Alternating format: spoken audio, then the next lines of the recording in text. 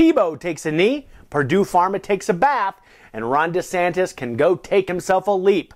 That is just a taste of what's going on recently in stuff. Here at Geeks Who Drink, we write over 19,000 quiz questions a year, so you think we wouldn't have time to keep up with the news. But guess what, motherfucker? We do it anyway! This is Recently in Stuff. Happy Friday and welcome to Recently in Stuff, Geeks Who Drink's weekly news quiz. I'm Aaron, and this week has been full of some really big and really bad news. So for this episode, we thought we'd do something a little bit different, a little softer, and a little more likely to bring in some of that John Krasinski money. Let's call it more gooder newses. Sure. And if we're going to do that, this doesn't feel quite right. So Derek, what? Can you? Oh, right. Just a little. Hello. Oh, yeah. Now? Yeah, that's the stuff. Good. Here we go. This week, what cabinet secretary shared the happy news that he was about to become a parent?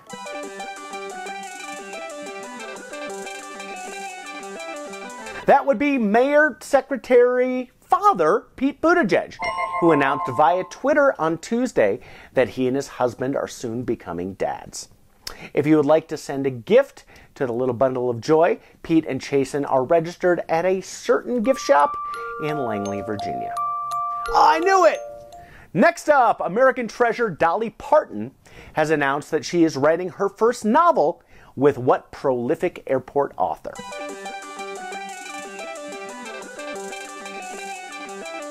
That is James Patterson, who plans to help the Nashville legend with her forthcoming novel Run, Rose, Run. And in related news, I'm getting word that James Patterson has just completed writing Run, Rose, Run and its 4 sequels. Next up, New Zealanders are rejoicing at the widespread resurgence of what national bird?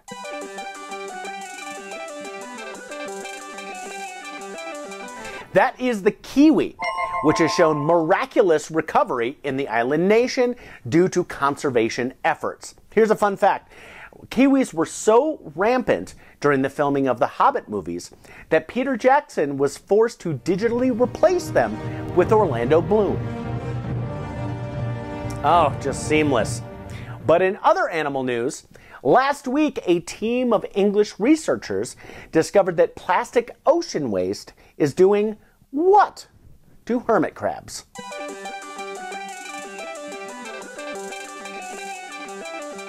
So get this, it's making them horny.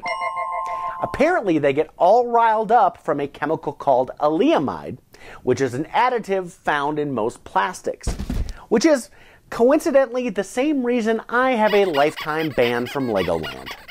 Since things have been so rough here on the ground, let's take a look up at the sky. What annual meteor shower reached peak prettiness last week?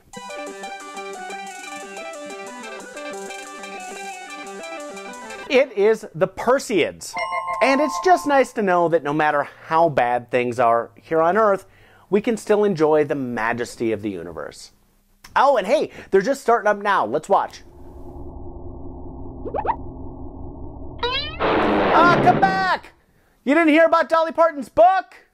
Come back! Well, that's the sound of a gator getting tased in a strip club dressing room, which must mean it's time for the week in Florida.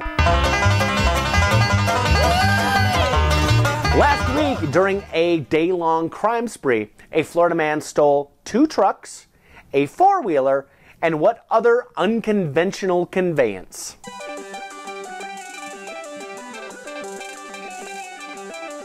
After stealing and crashing 1 truck, Marion County's Charles Harrington stole a forklift and drove that until it ran out of gas. He then stole another truck, removed its catalytic converter, ganked a 4-wheeler for a joyride on that, and later was arrested after attempting to drink from someone's sprinkler system.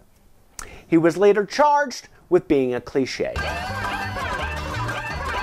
Moving to the Midwest, a record number of viewers tuned in to watch the White Sox trounce the Yankees in the first Field of Dreams game, hosted by what actor?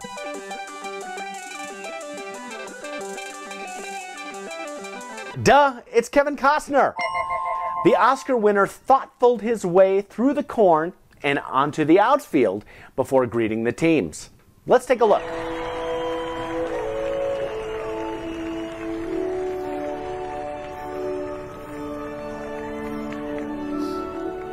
I'm sorry.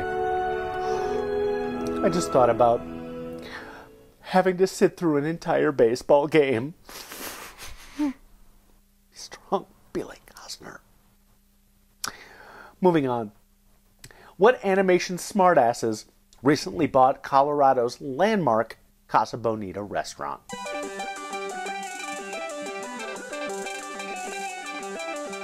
It is South Park creators Trey Parker and Matt Stone, who have, quote, fuck you money after signing an historic $935 million deal with Viacom last week. After dropping a few mil on Casa Bonita, they should have just enough left over for another Colorado landmark, this Aspen studio apartment. In more entertainment news, Australian actor Sam Reid was cast this week in a new TV series playing what long-running literary vampire?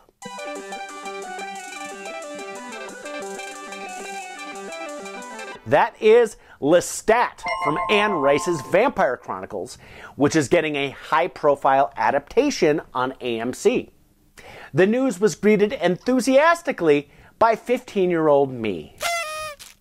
And finally this week, what funny lady appeared on Australian TV on Tuesday to talk some unsolicited smack on the 2018 A Star Is Born film?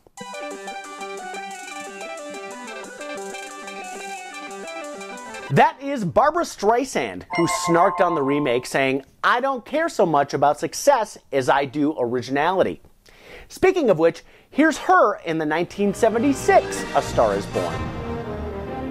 Oh, and here's the 1954 version that came before that. Here's the 1937 version. And the 1932 film that one lifted its story from. And the actress whose life that film was based on. Ah, originality. And it's almost like by going after somebody, Babs called more attention to herself just now. I wonder if there's a name for that.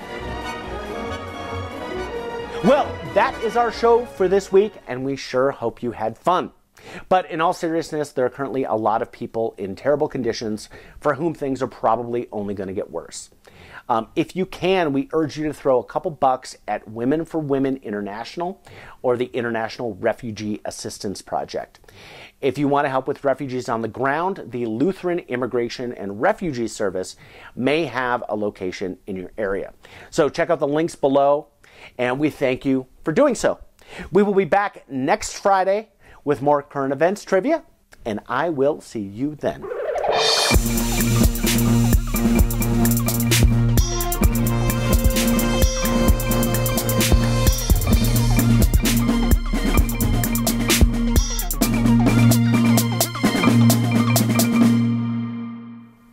Hi again, it's Aaron. Just wanted to thank you for watching and say that if you can subscribe, it would help us out a whole bunch. So please do that. You can also check out our other YouTube content in this whole area here.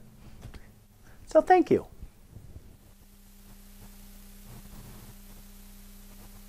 Okay, are they gone?